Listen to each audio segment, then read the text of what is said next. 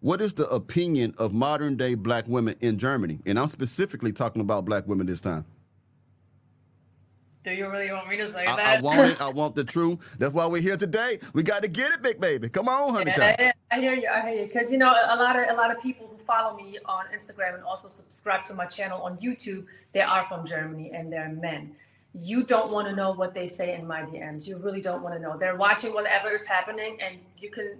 If there would be any type of dragging, let me tell you, it would be happening in my DMs. I cannot even repeat what these men are saying about these women. And that is not because they dislike like American women. It's not because of that. It's because of the attitude. It's because of the audacity. It's because how these women portray themselves, how they judge other women like myself. You know what I mean? So these are not men from Germany who are mad at me for, praising a black man online and being married to one. They're like, listen, these women, they have an audacity. They should learn from you. They should put some clothes